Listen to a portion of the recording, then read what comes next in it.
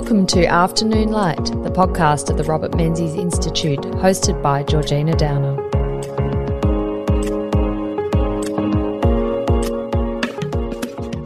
The Menzies era was a period of significant geopolitical challenges, marked by two key events: the dismantling of the European colonial system and, of course, the Cold War. This was a battle of ideologies, global communism pitched against the democratic West. Now we fast forward to 2023 and, okay, the identities have changed, but many of the challenges we face remain eerily familiar. Joining me to discuss Australia's dilemmas then and now is the Robert Menzies Institute visiting fellow Dr. William Stoltz. Welcome to Afternoon Light again, Will. Lovely Georgina, it's a pleasure to be back for a second time. I must have done all right the first time to be welcome back. Only very, very few guests have been back twice, so it's a special privilege afforded to you and about two others. So thank you very much for taking the time. Now, in July last year, we held a dialogue with some leading foreign policy thinkers and historians about Australia's dilemmas then and now. Can you tell me what the premise of that dialogue was? Yeah, this was a quite, I suppose, unorthodox gathering. Those of us who kind of operate in the foreign affairs and national security space would be familiar with all sorts of different conferences of academics and practitioners that go on, but rarely is there a historian in the room. So this was a really great opportunity, I guess, to bring together a wider cast of experts, those people who really understand the strategic challenges we're facing today, alongside those people that understand the broader sweep of history and essentially the inertia of past events that's shaping our present. And it was actually a bit experimental to see how this would go, to bring together a fairly diverse range of historians with a fairly wide range of experts about contemporary issues. And to be honest, I think it was a great success. It really drew out a range of fascinating insights. And I think what was really compelling about this was that it lifted people's perspective out of the here and now. It made them see, based on what policies the Menzies Government and other governments had undertaken in the past, it made them see a wider range of what was possible. Because I think for those people who are at the coalface of Australia's strategic decisions today, it's very easy to think that everything's novel, that everything's new, particularly because of themes like changing and emerging technology and just all the emergence of different threats, that they perceive that, well, there is no precedent for this. This is entirely uncharted territory, and that the Australian government essentially has to kind of write it from a clean slate. The reality is we can look back at previous governments and kind of get a sense of, if not direct lessons, at least insights about how we've behaved in the past. And it was a reminder as well, I think, that there are a lot of unending truths, unyielding truths about Australia's role in the world, about our geography, that don't actually change all that much, even though the characters and the technology and other things might change around us. Oh, absolutely. Well, I just think of Oppenheimer, which has become a smash sensation at the box office. And it's a movie about a really, really, really huge technological change in warfare and, in the end, global energy too. That was happening just before this period we're discussing, the Cold War, and, of course, framed the Cold War. So don't think that AI and all the disruption that's happening around that is so novel when you think about all the disruption that happened around the birth of nuclear technology back in the 40s and 50s. History is, okay, it may not be repeating, but it's rhyming. It's rhyming. What I thought was interesting too, and we've talked about this in other conversations, Will, is this sort of idea of grand strategy. And that's where you do take that long view of history. And we are weak at this, I think, in Australia. And, of course, we're a middle power. We're not a great power. So maybe we don't have the sort of reflex to think in terms of grand strategy like the US and China would. But this conversation last year, and, of course, you've written this fantastic, really provocative and, I think, insightful report as an outcome of this dialogue that we're launching tonight with AsiaLink. That really draws on those sort of themes of the sort of grand strategic thinking and how you pitch all these ideas in a sort of historical progression and see how you affect the outcomes you want. Yeah, I think there's a certain school of thought that says that only great powers are capable of grand strategy because they are the only ones that have the, I guess, geographic and geopolitical space and the resources of national power. But I think that you can dispute that. I think you can look at past governments in Australia and perceive something of a grand strategy. Now, what do we mean by grand strategy? It is essentially the concert of a range of different levels of national power pushing towards the same goal. So you think about economic, defence, diplomatic, cultural and soft power pushing towards the same goal. And I think you can argue when you look at the Menzies government coming to power in the early Cold War in the late 1940s and early 1950s, that there is evidence of a grand strategy in the sense that Menzies was coming to power on the wave of an entirely new political party that had kind of said, look, the previous institutions of pre-war Australia weren't up to scratch anymore and we needed to wipe the slate clean and look forward with a new party organised around a modern set of values, enduring but modern set of values, recast for the modern era. And you saw with Menzies and his cabinet a vision that encompassed remodelling and reorganising Australia's economy, uplifting Australia's military preparedness, overhauling our relations with our old friends, Britain, with new friends, United States, and even with our former adversaries, Japan.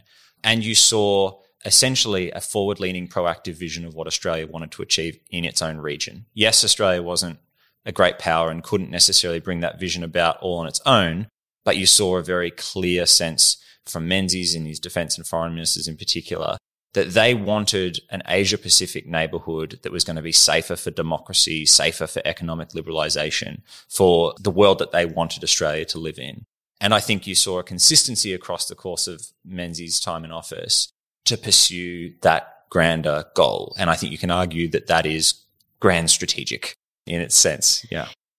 I also think what's important to reflect on about that period and, of course, now is the way things were framed in ideological terms. So Menzies saw everything through the lens of liberalism, democracy versus communism, socialism. And he would paint those divides and battle lines in a domestic context, of course, his Liberal Party versus the Socialist Labor Party, the people on the side of the individual versus the people on the side of sort of the communitarian communists.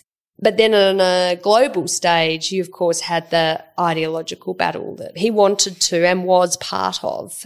And Menzies, not just as leader of Australia, but actually as an international statesman, would take a very strong leadership role in fighting the battle against global communism, which, of course, was spearheaded by the Soviet Union, but you had, of course, Chinese Communist Party and others as it spread throughout Southeast Asia. So that framing is useful to think about. I mean, we're all familiar with the Cold War, but then how we sort of got out of the habit of ideological framing. And Michael Wesley, who's Deputy Vice-Chancellor here at Melbourne University and very significant foreign policy thinker in his own right, he has reflected, and he did at the dialogue, on the fact that really in the Whitlam era there was sort of the extraction of ideology, yes, from our sort of international engagement. Same again in the 80s, although, of course, it's sort of end of Cold War, but it was triumphalism of the West. And we just sort of thought, oh, well, we've won and we're now about making money and trade. And it was a really high point for international trade. But then in recent years, we've been talking about the West again, and Shinzo Abe, when he was Prime Minister of Japan, would talk about the diamond of democracies. Boris Johnson wanted a D10, a grouping of democracies. The Quad is an extension of the trilateral strategic dialogue that came out of the Howard government that is a democracy grouping in this area. So all these sort of ideologically based groupings and that framing of us versus them, the communists or the authoritarians, is sort of back again, isn't it? Yeah, I think it is. And this is something I really try to draw attention to in this paper, is that ideology matters. And I think Menzies understood this quite powerfully in that it can be sometimes an oversimplification to cast the world in a kind of binary liberalism versus authoritarianism. But the reality is what Menzies understood is that when you're trying to establish the moral justification of very difficult decisions that you're undertaking in the national interest, you need to be able to ground it in a larger ideological purpose. And you think about some of the things that occurred under his government. He went to war in Korea as part of a UN coalition. He went to war in Vietnam alongside the United States. But then there were at home as well difficult moral policies in the sense of attempts to constrain the Communist Party and freedom of speech and the establishment of intelligence agencies that arguably are doing things that are ethically challenging. And I think what he and his colleagues understood was that if you're going to go to the Australian people and say, we're going to expend all this blood and treasure overseas and we're going to do these things at home for the security of the nation, it has to be grounded in a larger moral, ideological purpose.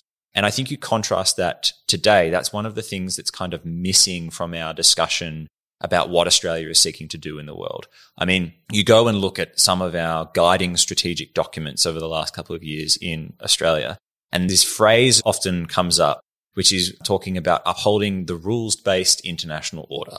Now, as a former Australian diplomat, we could roll that off the tongue very easily. But it is a phrase essentially devoid of ideology in the sense that it's saying, yes, we want rules, but rules based on what? You may say that.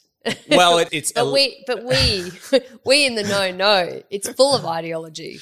Well, because it's the system we created, the liberal international order created, and we want to keep it that way. Exactly. But why don't we say more often that we're seeking to preserve the liberals' rules-based order? Because that starts to exclude countries that aren't democracies. And that was going to be my next question so we have this ideological framing, and look, I'm a huge supporter of democracy promotion. And look, I was a neocon, probably still am a little bit of a neocon, even though it's very uncool and unfashionable.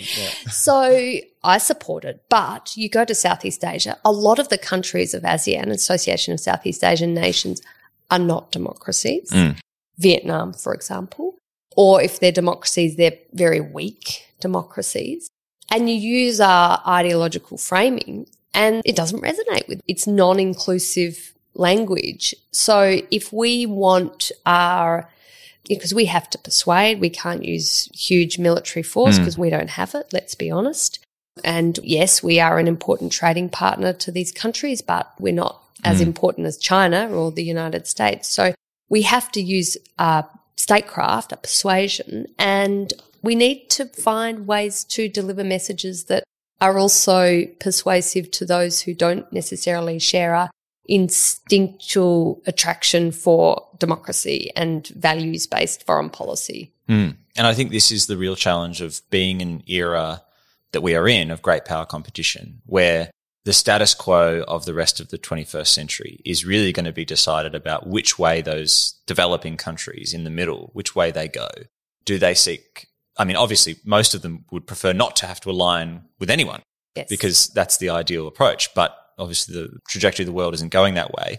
And so are they going to be pushed to align with the camp of authoritarian states, principally led by China, or are they going to be persuaded to align closer to the camp of liberal democracies, at the moment principally led by the United States? And I think in terms of when we look inward and try to justify some of the policies that Australia is taking at the international stage, we do need to be able to explain it in terms of ideology so that people understand what we're pushing for in the world. Because if we just fall into becoming a solely kind of transactional, pragmatic country that's just going to deal with anyone for our own kind of parochial interest, well, that doesn't necessarily create a better international system. And this gets to the other part of the ideological piece, which is actually getting our friends, our closest friends, to stand up for the values that matter as well. And I think, we can turn to the discussion on the United States, because this is a real challenge for Australia as well, is that we're potentially seeing in the US the reemergence of some isolationist tendencies that are not necessarily going to create a world that's more safe for democracy, which is obviously what we as a middle power would like to see. So something that I find quite provocative in your paper is this suggestion that Australia should really lobby the United States to change some of its, governance arrangements or electoral arrangements in order to improve its democracy. And I mean, look, having been someone who has been in and out of the United States and in and out of US politics and the bureaucracy, I've always been struck by how much we think about the United States and how little they think about us, as much as we think we are a staunch ally and we have bled together, fought together and believed in the same vision of the world for decades. They don't necessarily think that much about Australia on a daily basis. Oh, good, you're there, that's nice, but we don't have to worry about us. We turn around to them and say, look, you need to have compulsory voting. You had a nice list of things you've stolen my report. Depoliticised judiciary, that was another one. Yeah. I think we'd like to see that. So, look, fine. Yes, there are things that work for us, but why would America listen to us? And how would you deliver those messages in a way that would make them sit up and listen?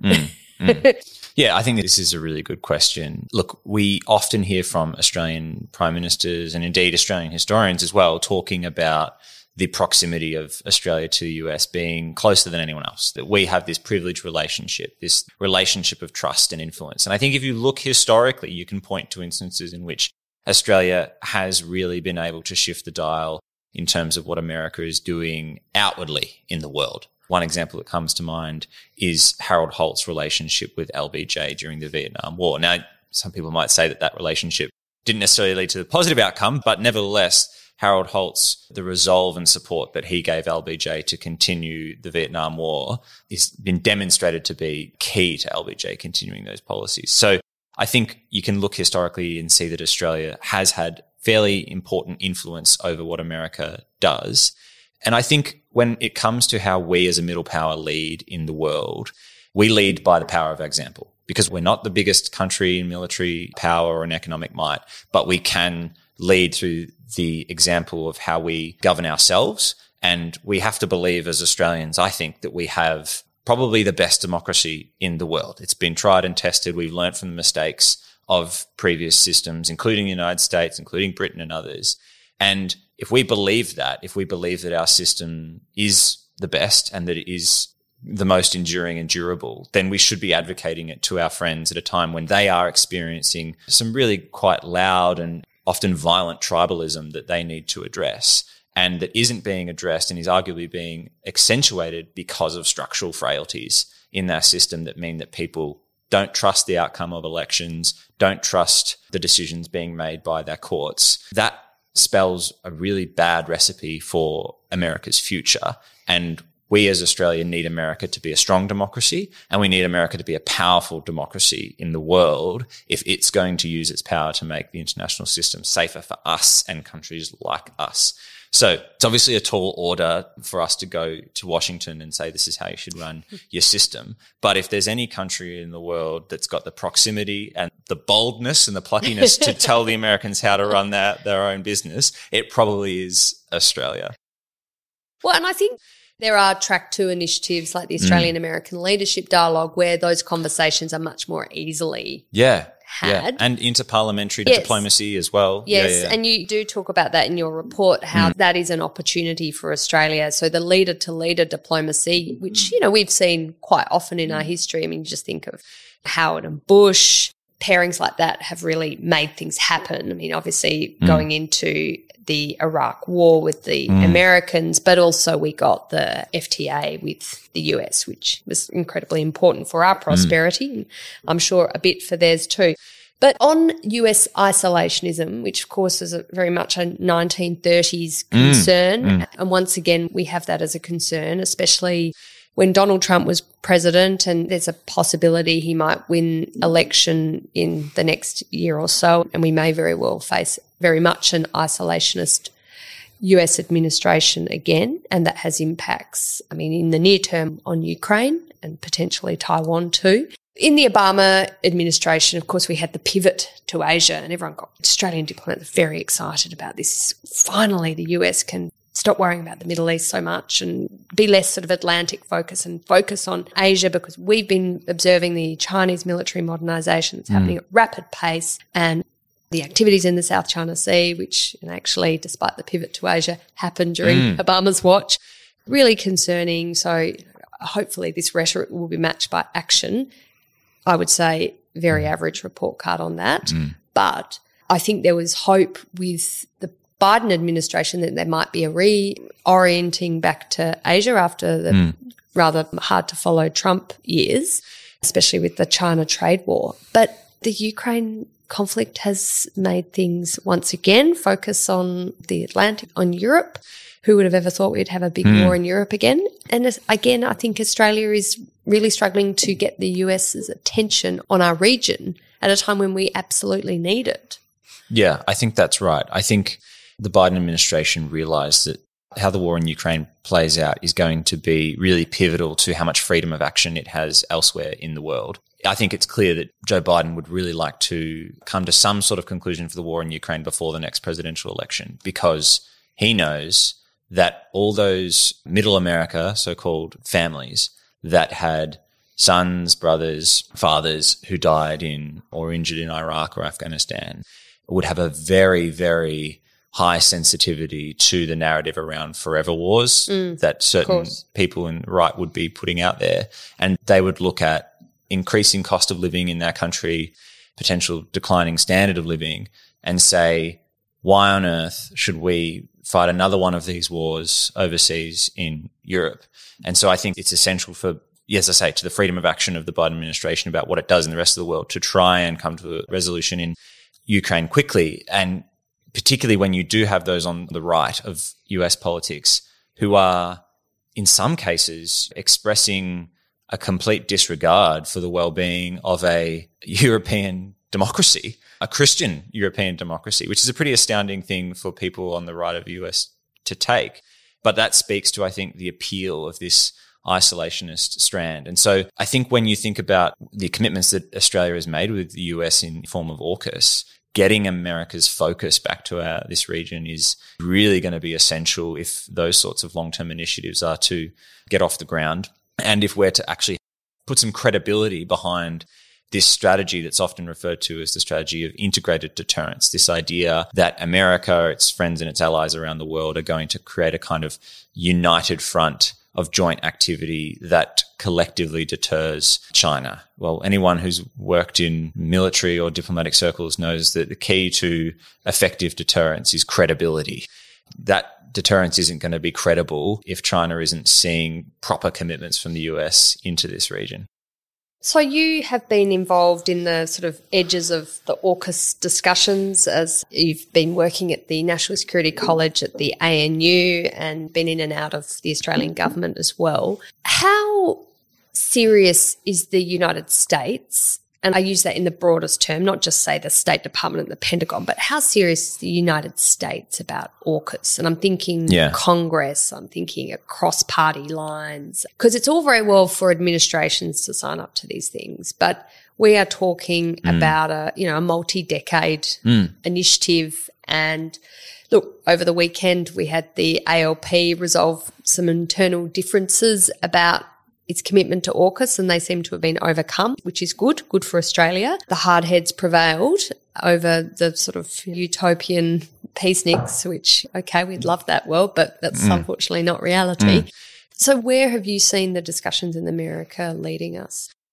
Yeah, look, I think to ask for one answer of how things are perceived in the US, like that's the problem in the sense that there isn't a unified position. You know, we can certainly point to the current administration and thankfully a significant portion, if not overwhelmingly significant portion of the current US Congress, and say that they've come to a point of being supportive and committed to AUKUS. And that's after having to work out some issues around whether AUKUS would potentially undercut America's own submarine production line. Sure. You know, we obviously saw some senators kind of raise those issues. And let's see if those issues are actually effectively put to bed. But this is the great challenge, is that the AUKUS is essentially, like if we're being really detailed about it, like it is essentially a 100-year, if not more, endeavour. And so you cannot rule out that over the course of a century that there won't be significant divergence in one of the three participating governments.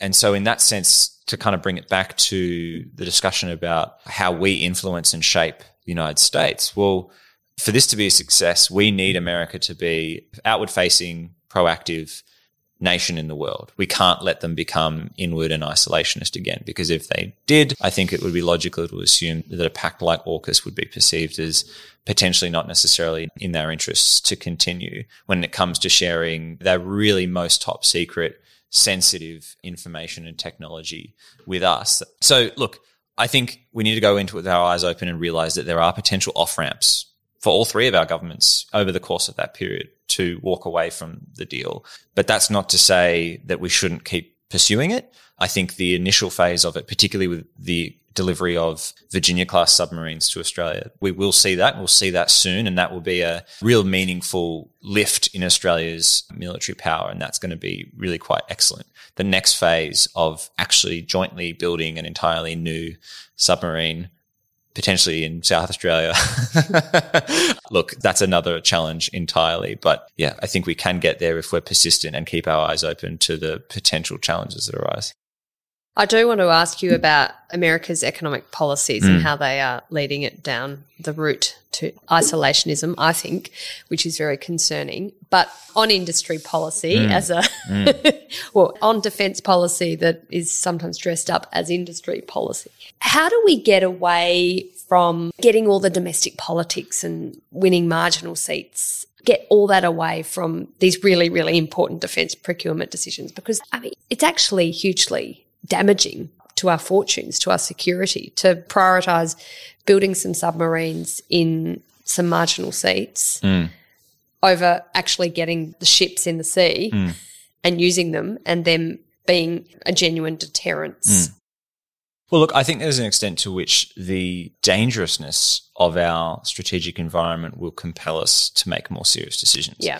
I think in previous decades, and this is both sides of politics, there has been a willingness in Russell offices, particularly the ministerial suite, to see defence policy as economic policy by proxy and to say, oh, okay, well, this project might be over budget and the timeframes are being blown out, but at least it's creating jobs. That doesn't fly anymore in an environment where, if we're being quite honest, we could be seeing conflict, like war between two great powers, including Australia, within the next decade. That focuses the mind that we need to focus on essential sovereign capabilities. We need to be able to manufacture our own munitions. We need to be able to refine and store our own fuel. We need to be able to harden our own defence facilities so that we can support American power to be based in Australia. That focuses the mind, and I hope will create more serious decision making that removes some of those potentially second order benefits that people have often made the first order benefit when it comes to defence planning. Yeah. So at the moment, the Biden administration, when it comes to its sort of foreign policy positions, is not presenting as isolationist. It's got a huge package through Congress to support Ukraine. It's saying the right things to the extent it can on Taiwan. But in terms of its domestic economic policies, the Inflation Reduction Act, the CHIPS Act, these are about onshoring manufacturing, onshoring industry, and setting America up for a sort of an autarkic world. And it can, because it's got a population of 350 million, an enormous, sort of geographically enormous country with varying resources spread throughout the country, and, of course, climate spread throughout the country for agricultural production. It could probably get by without the rest of us. That's kind of catastrophic for Australia. I mean, you're talking about energy security issues and onshoring of production of certain strategically important goods, but sort of framed in through a security lens. But the US policy is really to pump up its own economy, which is absolutely fair enough. But where does that leave the rest of the world? Because we are seeing, while Biden doesn't use the anti-globalization tropes that Trump did, actually a lot of the policies are pretty similar.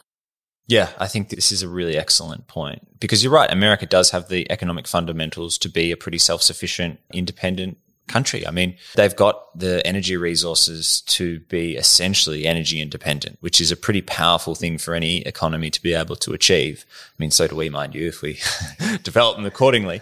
And I think this is where we need to get America, and not just America, but developing countries as well, to believe in trade again, to actually believe that if we are heading down a route where we're going to experience a slowing global economy, that the only way out of that is not to turn to protectionism, but is actually turn to a new era of shared mutual development through trade. And that's difficult at the moment because we are coming off decades of years and years and years of trade negotiations that have stripped the tree bare of any kind of low-hanging fruit, and barriers that remain to making our economies more complementary are very difficult. But this was something that was discussed at the dialogue and is mentioned in the paper by Jeff Wilson, who's head of economic research at Australian Industry Group. He advocates the idea of moving to a model of trusted trade, where we seek new trading relationships, where we put higher up the priority a kind of set of mutual values, where we actually start to focus on trading more with those nations that align with our national interests and our values in a wider way. What would Adam Smith and David Ricardo think of this? Yeah, look, it's not full-blown free trade, that's for sure. No, but yeah. I think in the hostile world that we are facing, it's probably a good way to go. It's to say, well, we can't entirely globalize our critical supply chains. There are things, strategically important things, that we are going to have more control over, onshoring them potentially in some instances, but that where we can, we should try and avoid onshoring them and try and friendshore them, or engage in trusted trade, where we use the comparative advantages of our friends, our countries that align with our values, to still be able to produce goods in a way that's still cost effective and contributing to a growing global economy. So when I'm listening to you talk about this concept, it makes me think that Xi Jinping thought of this before us. And he had his One Belt, One Road initiative, where he was lining up all his friends around the world, or China was lining up all their friends around the world through huge investments in infrastructure across Asia and Africa and Europe, and through very favourable debt arrangements that sometimes went awry for countries like Sri Lanka. So how do we compete? Are we too late? Has China already locked in its friends in a sort of global trade network of its own trusted trade? And where does that leave the West, for want of a better expression? Yeah, I think the key word in this discussion is trust, in the sense that I don't think that many of China's partners under One Belt, One Road or other arrangements really trust China to actually be a reasonable But do they and trust open... the United States? Well, potentially not. But if you have... Because we instinctively go, well, the United States is more trustworthy than China as Australians. It's a liberal democracy. But if you're sitting in Africa or even Southeast Asia, you know, US versus China, well, they're maybe two sides of the same coin. Well, I think if you look at the record of China versus the United States and include other free market economies, look at their record at all the international arbitration bodies when it comes to intellectual property and trade disagreements, which countries are the ones that actually follow the rules and which ones are the ones that don't. And you can clearly see that China flaunts all sorts of international agreements when it comes to trade and other institutions. So that's an indicator. You're right. But yeah, this is the contest that we face, is to show to developing countries that partnerships with liberal-minded states is ultimately going to benefit their economy and their wider society, more so than what China is putting on the table. So Obama, of course, had the Trans-Pacific Partnership Agreement, which was kind of supposed to be a grouping of Like-minded, democratic countries, or at least, yes, like-minded countries that would create this very significant trade bloc. And, of course, in the 2016 presidential election, both Donald Trump and Hillary Clinton moved away from commitment to TPP, and inevitably Donald Trump did walk away from the TPP once he was elected president. It was resuscitated and now is the CPTPP. I mean, these tradies really need to work on their acronyms. Oh my God, it's terrible branding, terrible, isn't it? Yeah. Terrible. Anyway, and now the UK wants to join. No sign at all that the US will reconsider joining, which is a huge shame. And of course, now China would like to join, and China has RCEP as well. Which is the, I think, Regional Comprehensive Economic Partnership. ASEAN-centric. So trusted trade, okay, agree with it or not, but let's say we do agree with it. you create a grouping like CPTPP? Is that how it would be structured? And how does a country qualify? Does that mean then if you are part of this grouping that you cannot trade with China at all? I mean, are we going to find we're in this sort of completely, absolutely is Cold War again, where you can't go to China, you can't go to Cambodia. The client states of China then become just sort of don't touch zones because they're in their orbit and trade is only with that group. Is that a world we want to live in? Well, I think when you look at some of the behaviour of the United States, we're certainly seeing the emergence of, they don't call it this, but decoupling. You look at what the United States is doing in relation to semiconductors and all sorts of essential electronic components. They are stripping out any vulnerabilities that touch the Chinese economy. And that's all well and good for the United States because the United States has got the intellectual property and the know-how when it comes to the manufacturing of these critical but highly complicated pieces of technology. For Australia and other countries, is that necessarily going to lead to a better outcome? We rely on, in a digitized economy, we rely on easy and cheap access to a range of complex electronics that potentially are going to become exorbitantly more expensive and harder to get if we went down a route of complete decoupling of the US and Chinese economic systems. So this is where I think we need to focus on our national interests as not always necessarily being entirely in lockstep with the United States, that there are going to be areas in which Australia will favour a more globalised economic system than the United States, and we're potentially going to have to put that argument together. And maybe sometimes we aren't necessarily going to win that argument, but that's when you have the opportunity to be able to work with other smaller countries to be able to find potentially different sources of critical components and these sorts of things. But this is the real challenge for a free trading open country like Australia, is that the global settings are heading towards a world that is much more closed economically, diplomatically, in all sorts of senses. And we have to try, as we might, to open it back up. Yes, and our openness is one of our key vulnerabilities. So, yeah, we have to deal with it. The how is, of course, the topic of debate. I thought I'd finish our discussion today, Will, by discussing our near region, where Australia is a regional leader, and that's, of course, the South Pacific. Now, something you propose in your paper, which has been, an idea that's been around the traps a bit, but I think is quite exciting, is this idea of a Pacific Union. And I mean, when I was reading, I thought, oh God, is this sort of like a European Union? And, I was a massive Brexiteer, so certainly not up for that. But look, I think in terms of a common market, a free movement of trade, obviously, but people, there is something compelling about deepening our relationship with South Pacific neighbours. But it does beg the question, while those sort of micro-states, I think most Australians would have quite a bit of sympathy facing rising sea levels and inundation of low-lying islands and potentially need new homes. There are also great benefits for Australian regional communities in terms of Pacific labour migration and seasonal workers. These micro-states would benefit from remittances back home that you could get from Australia.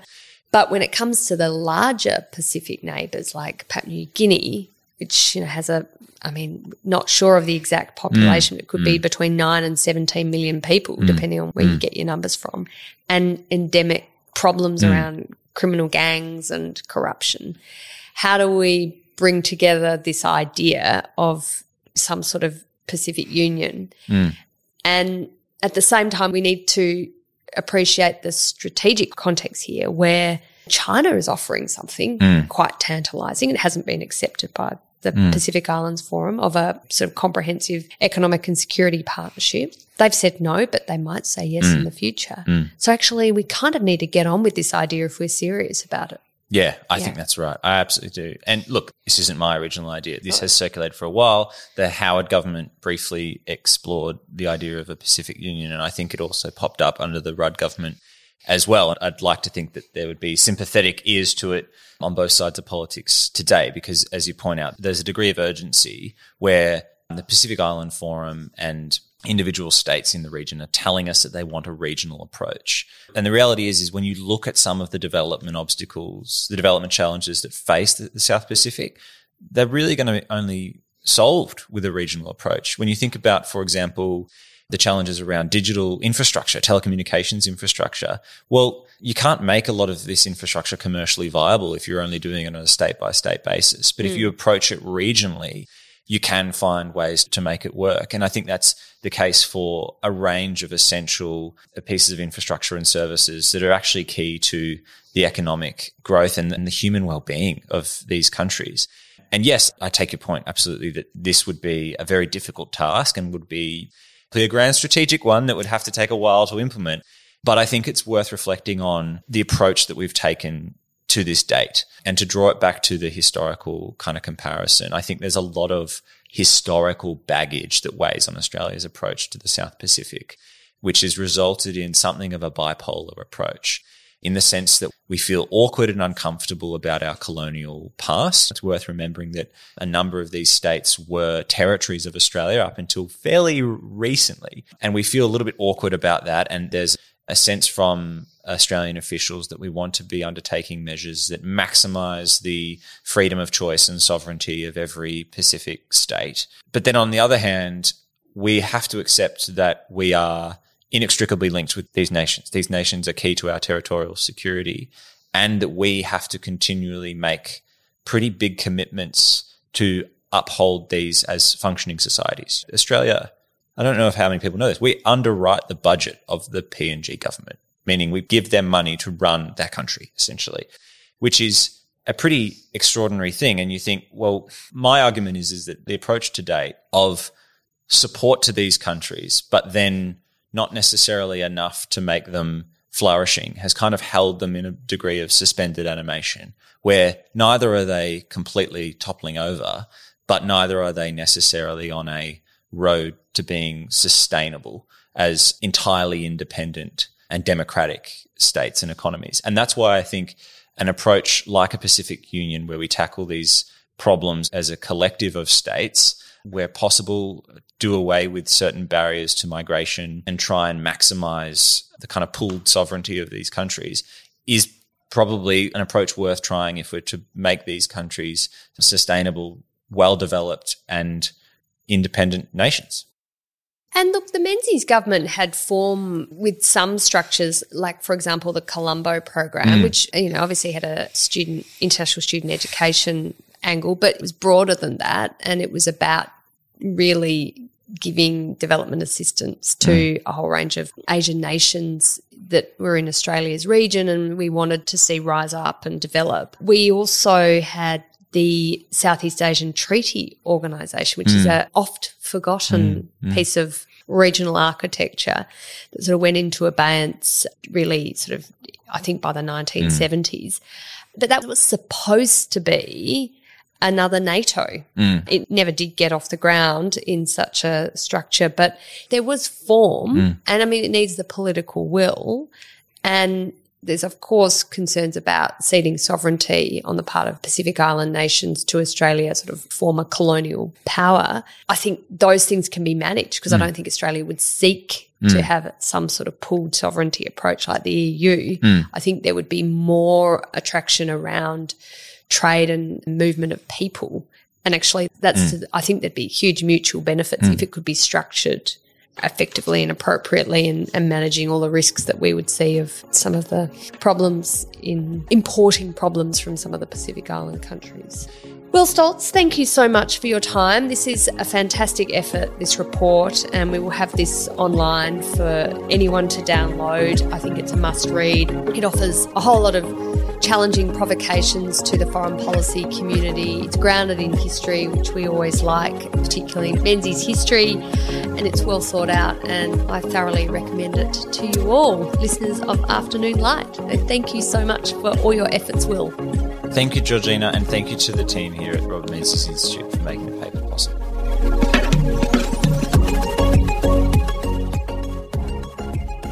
That's it for this week's episode of Afternoon Light, the podcast of the Robert Menzies Institute. Please make sure to subscribe and catch up on our latest online content on our website or on Twitter, LinkedIn or Facebook.